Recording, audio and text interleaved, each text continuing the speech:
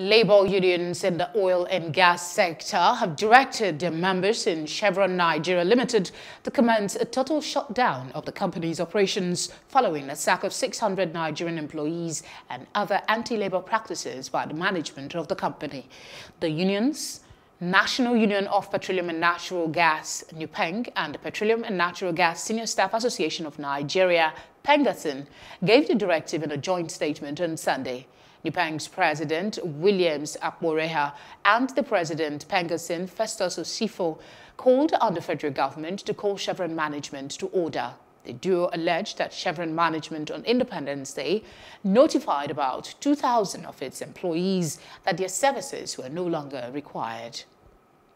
Hello, hope you enjoyed the news. Please do subscribe to our YouTube channel and don't forget to hit the notification button so you get notified about fresh news updates.